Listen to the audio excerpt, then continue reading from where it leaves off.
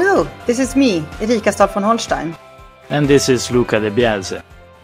Welcome to Reimagine Talks, the podcast that is set up to challenge the way we think. And today we're delighted to be here with Professor Enrico Giovannini to challenge one of the most used and useful terms of today, but also possibly one of the most misunderstood. The word is sustainability. Enrico Giovannini is Professor of Economic Statistics at the University of Rome Tor Vergata, where he teaches statistics and analysis and policies for sustainable development. He is co-founder and scientific director of the Italian Alliance for Sustainable Development. He has been chief statistician of the OECD, president of ISTAT, professor of sustainable development at Lewis University. He is a member of the executive committee of the Club of Rome and the Global Happiness Council.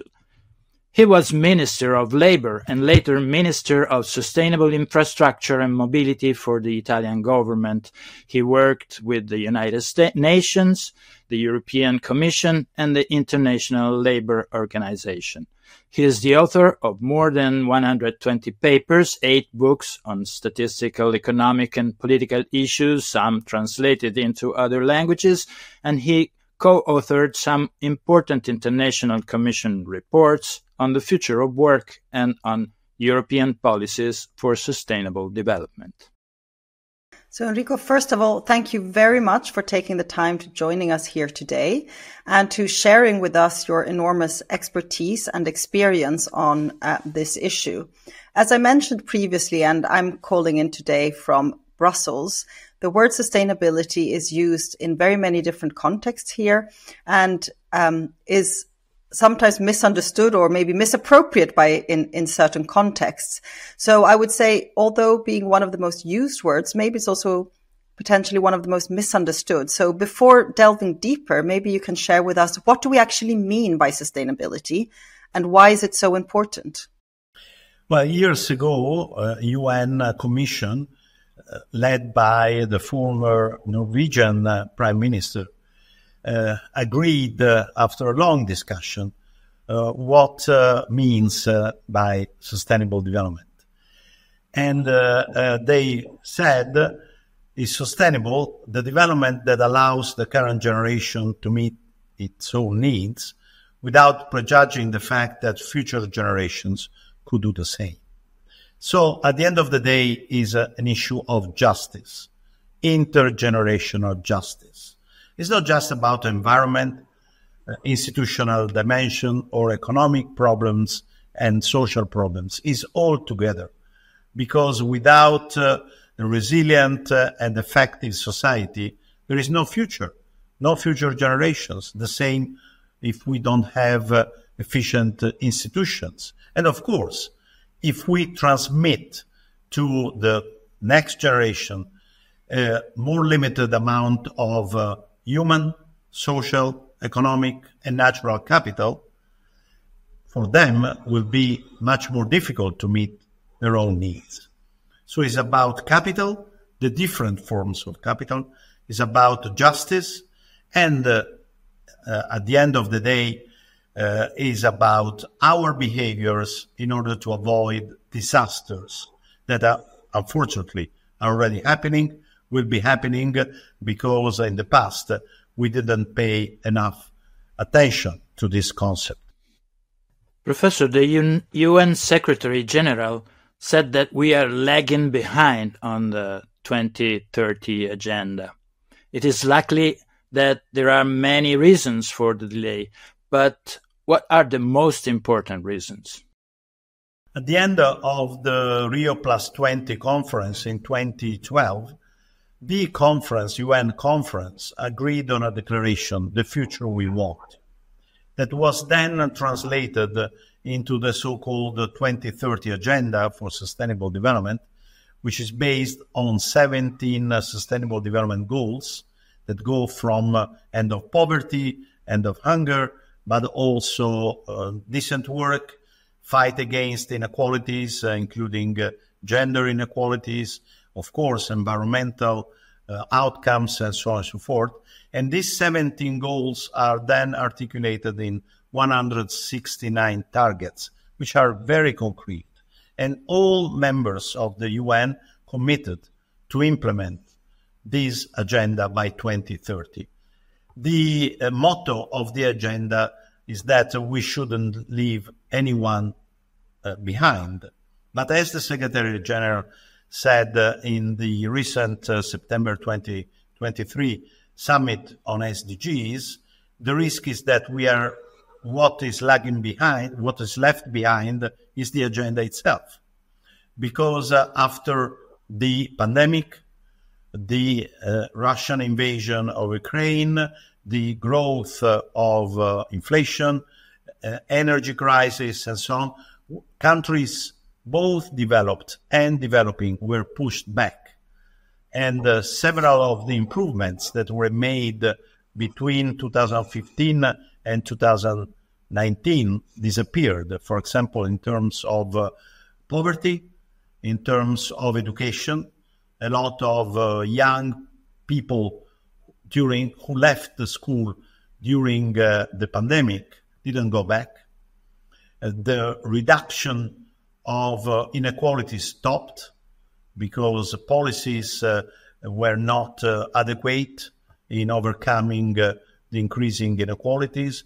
And now geopolitical tensions are slowing down the agreements on the necessary actions on climate change, on preservation of nature and ecosystems. So the 2030 Agenda is at risk.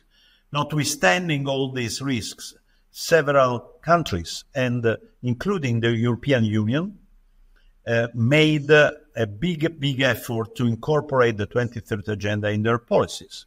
And from this point of view, the European Union is the best one in terms of policy coherence for sustainable development in other elements, but a lot of work has still to be done. You mentioned before that for you, sustainability is really about justice.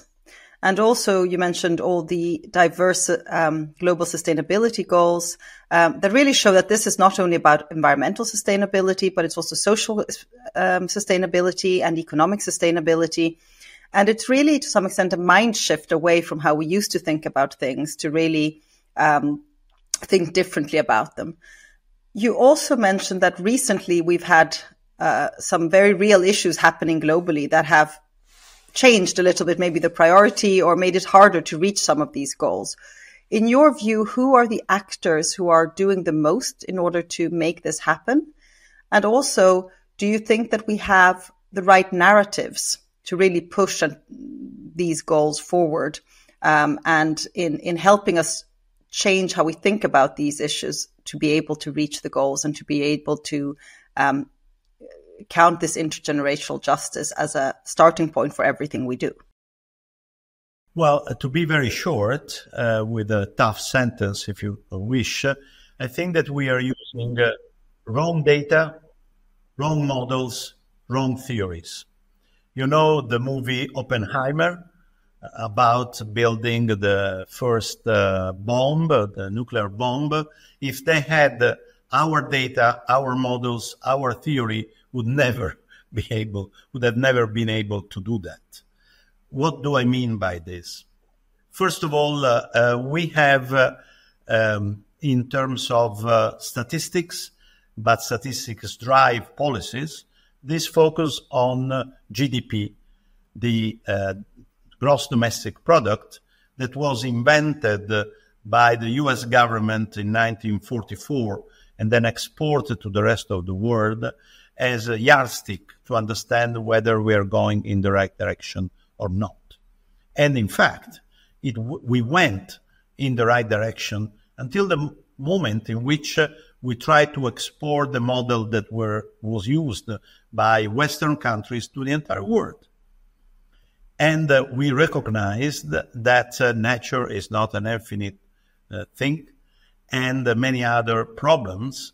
But you know the sentence which says, if you think that something like GDP could grow indefinitely within a finite space like this planet, you must be either stupid or an economist.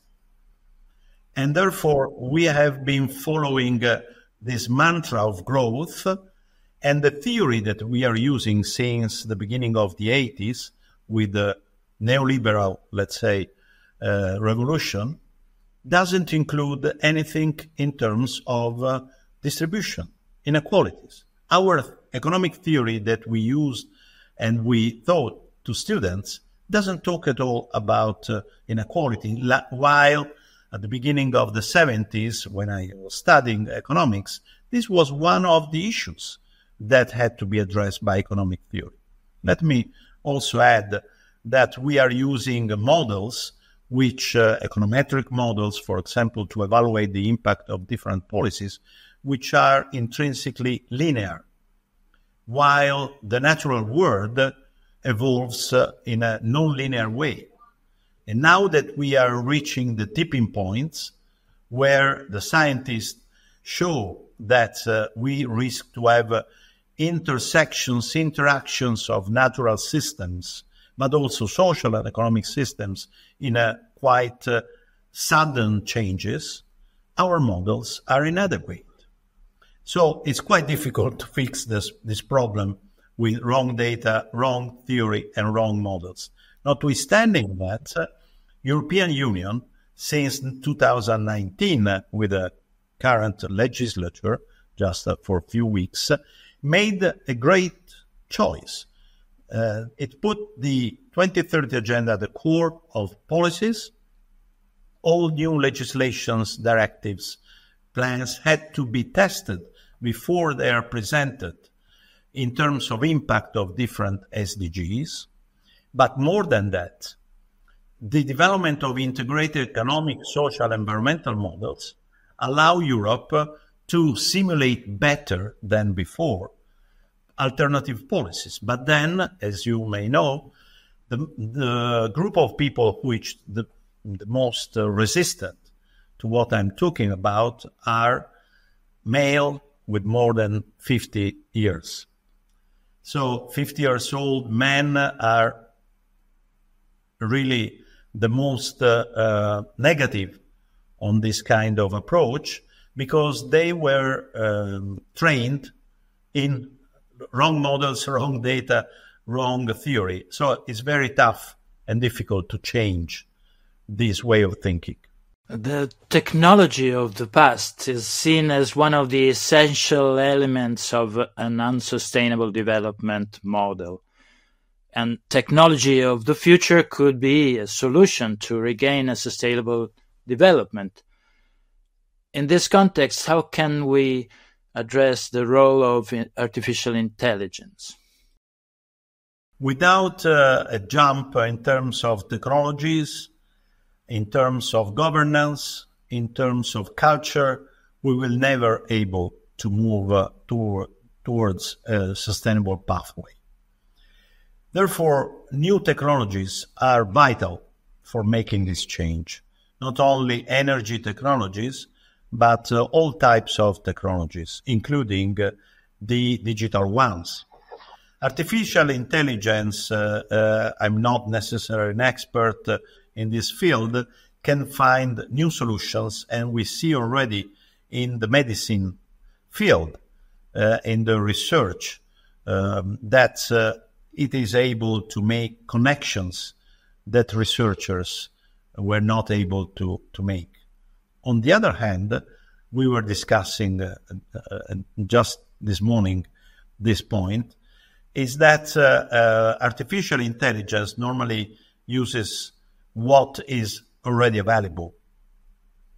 And this could slow down, in a certain extent, to find new solutions, just because the tendency is to replicate old answers to new questions. You may remember that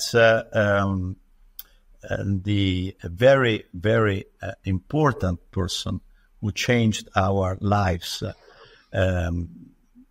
a great scientist, said once that we cannot solve all problems without changing our models, our way of thinking.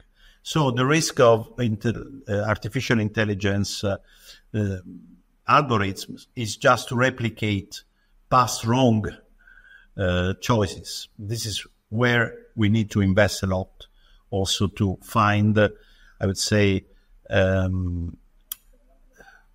quantum leap in terms of solutions, overcoming what the researchers are able to do right now. And there are good news from this point of view. I really like what you say like is maybe the wrong word, but find it interesting that you say we don't have the right data, we don't have the right theories, and we don't have the right models.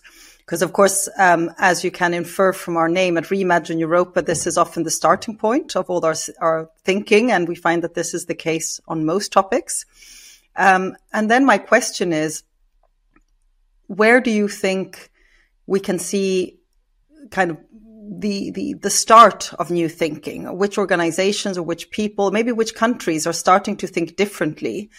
So you talked about the European Union and the big kind of the good work that has been done these past 5 years in really putting sustainability at the center of the agenda. As you know, we now have the elections in a couple of weeks' time, and many of the words are different in the public rhetoric this time round. It's about competitiveness, it's about growth, as you mentioned, and very much words that echoes the situation 10 years ago rather than 5 years ago. Do you see this as a major challenge in terms of people actually trying to revert backwards as opposed to moving forward and starting to see these policies and these choices not only as sacrifices and as kind of things that we do for the global good, but actually that there's a smart thing in this to create sustainability? And here, obviously, we mean social, we mean economic, and not only environmental, is a different way of thinking about things that can be actually bring Europe to be more competitive in the long run by changing models. Do you think you're starting to see somewhere that this is happening, or are we reverting backwards? I'm sorry for the long and quite wordy question, but I'd be very interested to hear your views on this, and if you're hopeful towards looking towards the future. Well, let me tell you a short story. In 2014, after stepping down as Minister of Labour, I was asked by the European Commission to be a consultant to the think tank that was working for the President of the Commission, Juncker. And after 1 year of work, I organized a conference on sustainable development and resilience. After the conference, I was told by the head of cabinet of President Juncker that I had to stop talking about those concepts because the European Commission would have never embraced them. So a few years later, the EU decided to embrace the 2030 agenda. And in 2020, in front of the pandemic, they decided to use the resilience framework that we had developed at the European Commission after I left that think tank, and I started working with the Joint Research Center of the European Commission, and now resilience is everywhere. Is a new compass of European policies, according to what has been even written in the new Stability and Growth Pact. What I mean is that it can change quickly in one side, in one direction, or the other direction. And this is where policymakers, politicians, and people have an incredible role to play.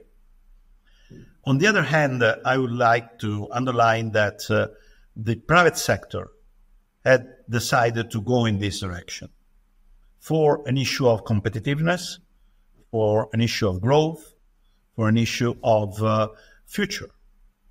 The OECD recently published a report with long-term forecasts until 2100. And again, we are facing the risk in developed countries of the secular stagnation, which means more or less 1% increase of GDP per year, which will not lead us anywhere. So capitalism has also, from time to time, a desperate need for new waves of investments, new pressure, new push. And I think that the ecological and digital transition is exactly what is needed in this perspective. And also the simulations that we have recently published as Italian Alliance for Sustainable Development show that if you just look at the energy transition, the result is barely equal to not doing anything by 2030, 2050, even a little bit loss in terms of GDP and employment. But if you take the opportunity of the energy transition for a huge investment in innovation at 360 degrees level, then you have an increase in GDP, you have an increase in employment. So this is the point where we are. Of course, we can decide to wait, but again, according to the simulations, it's worse because the costs will be much higher. And we see with China and now other countries that they took seriously the transition technological, and therefore they investing a huge amount of money, and we risk to lose our competitiveness, our future. Therefore, I really hope that Europe will listen to what, for example, Mario Draghi said recently in an event close to Brussels at La Culpe, where also myself and the former Prime Minister Enrico Letta gave a speech, where Draghi said we need 500 billion investment per year to revert these kind of trends, and there isn't any single country that could make it successfully. This is an investment on future. This would require common debt, but also common revenues. And I hope that Europe will go in this direction. As I see, we have time for a last question, if I may. I fully agree, and I especially like this thing that you're mentioning about the importance of coupling sustainability and innovation. What we've seen with our narrative studies that unfortunately a lot of narratives put sustainability as an opposite for innovation. And whilst we know that we actually need both, we need innovation for sustainability. So I think this is a really important point to underline. And the fact that this big investment can also be the big investment for the future industries and for the future growth and development of the European economy, and also maybe the global economy as we are moving towards a more global world. If you had a magic wand and could make one thing happen today to influence the future policies of on sustainability, what's the one thing that you would advise, whether it's the future European institutions or the summit of the future is coming up in September? What's the one thing that you think would be the most important to drive this agenda forward? Change the system of national accounts. And this was one of the proposals made by the Secretary General of United Nations for the Summit of the Future, but is the only one which was put aside. And I'm very disappointed, if not upset. And the reason is very simple. We are talking since 20 years ago, when I was chief statistician at the OECD, to make this change. Because without changing the metric which leads our actions, that rewards politicians, rewards policymakers, and so on, there is no way to change the capitalism towards another phase of capitalism, which is what we need. From this point of view, I'm very disappointed because, as I underlined in a recent meeting of the G7 women here in Italy, is that we expect that women behave differently from men in several respects. And one of them should have been exactly this one. We have a woman who is head of the European Commission, a woman who is head of IMF, the Deputy Secretary General of UN is a woman, OECD and World Bank have male as Secretary General, but anyway, 2.5 plus the Secretary General of UN should have been strongly in favor of changing this. And on the contrary, it didn't fly. And I think that from a European Union, we have a vital interest in this respect. Why?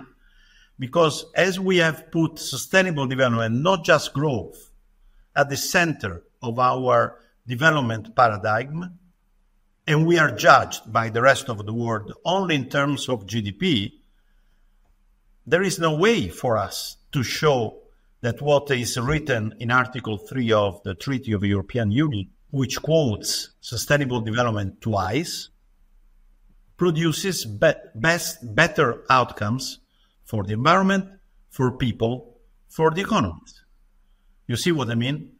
We should build our model. We have built our model on different concepts, and we are still evaluated according to the old ones. So it's in our political interest to show that we are much better in terms of well-being, sustainability, equality. It's a political issue, as you see, is not a statistical issue. Well, thank you very much. So just to summarize very briefly, what we end up counting is what ends up counting. So I think this is a very important message to keep, and to really also maybe encourage young people to say, now with these new tools that we have with big data and AI and things, can we think of a radically different way of counting things, so things we care about start counting more? Yes, it's correct. Thank you very much. Thank you.